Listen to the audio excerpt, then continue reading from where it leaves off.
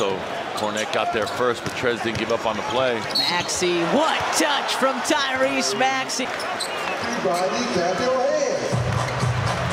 Harris, Niang, Harrell, Hart, and Maxey, the five out there right now for the Sixers. Hauser, he's a question. Niang, 3 of 4 from the stripe tonight. He's got 8. Listen to that Sixers Talk podcast. They'll get you up to date with everything that's going on. White off the window. That's what Doc's asking. 90-85, Brogdon. Another easy White to get back, as you said, the track back defense. Great hustle, good timing as well. Tobias has got to turn that over and dunk it. Hauser. Commit. Third on Tyrese. 13 foul on the Sixers. Shot clock about to expire. Brogdon sees it, gets into the lane, and gets the roll. 10 to shoot. 5 on the shot. Step back 3. Count it!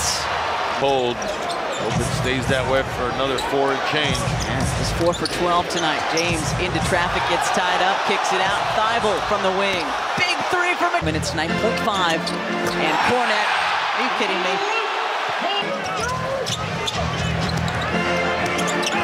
Tatum up top to Williams. Close out by Thibault. Shot clock at 7. White pulls and hits. 19 tonight for Derek White. That's his 3rd made 3. A couple of Celtics looked hesitant there offensively on that exchange. Not White. He pulled that trigger as soon as the ball was headed his way. Go to Joel. Embiid elbow jumper. This is everything. Joel saying it was deflected. And the officiating crew disagrees. Celtics ball.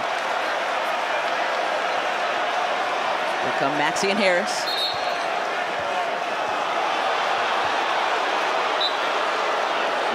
And, okay. The officiating crew changing their call. Gonna say it is Sixers ball after all. And Williams, as you can see, saying, what? Watch it again. Does he get a piece?